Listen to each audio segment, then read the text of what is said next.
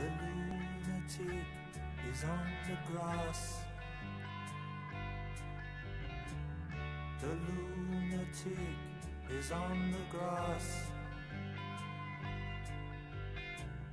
Remember.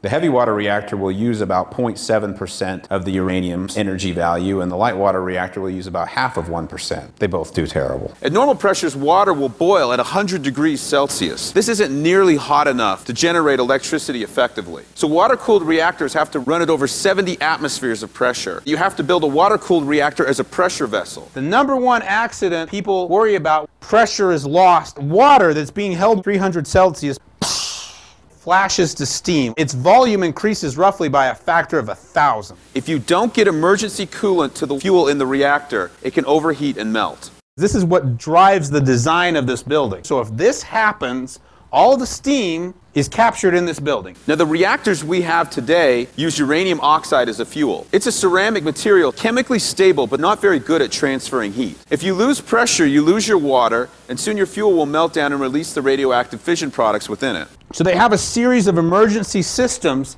designed to always keep the core covered with water. We saw the failure of this at Fukushima Daiichi. You know, they had multiple backup diesel generators, and each one probably had a very high probability of turning on. The tsunami came and knocked them all out. And people sometimes say, is nuclear energy safe? And the first thing I say is, well, which one? Thousands of different ways to do nuclear energy. Is the car safe? Well, which one? I had the good fortune to learn about a different form of nuclear power. The liquid-fluoride thorium reactor. We can fully burn up the thorium in this reactor versus only burning up part of the uranium in a typical light water reactor.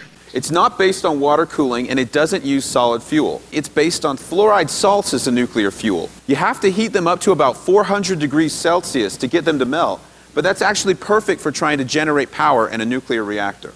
Here's the real magic. They don't have to operate at high pressure. They don't have to use water for coolant, and there's nothing in the reactor that's going to make a big change in density. Unlike the solid fuels that can melt down if you stop cooling them, these liquid fluoride fuels are already melted. In normal operation, you have a little piece of frozen salt that you've kept frozen by blowing cool gas over the outside of the pipe. If there's an emergency and you lose all the power to your nuclear power plant, the little blower stops blowing, the frozen plug of salt melts, and the liquid fluoride fuel inside the reactor drains out of the vessel, through the line, and into another tank called a drain tank. In water-cooled reactors, you generally have to provide power to the plant to keep the water circulating and to prevent a meltdown. But if you lose power to the lifter, it shuts itself down all by itself without human intervention. A staggeringly impressive level of safety, even if there's physical damage to the reactor. Thorium is a naturally occurring nuclear fuel that is 4 times more common in the Earth's crust than uranium. It's so energy dense that you can hold a lifetime supply of thorium energy in the palm of your hand. We could use thorium about 200 times more efficiently than we're using uranium now. Because the lifter is capable of almost completely releasing the energy in thorium, this reduces the waste generated over uranium by factors of hundreds and by factors of millions over fossil fuels.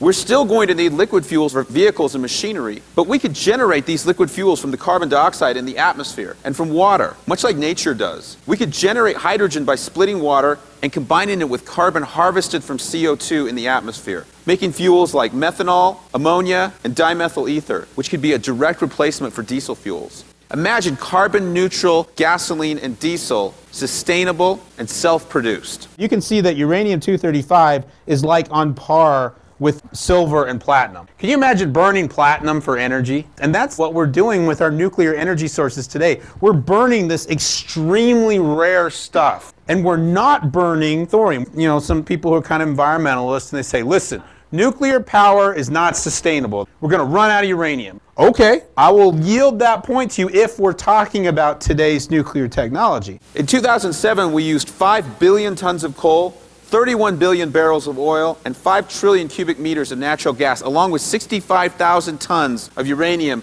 to produce the world's energy. So I have a friend who's trying to start a rare earth mine in Missouri.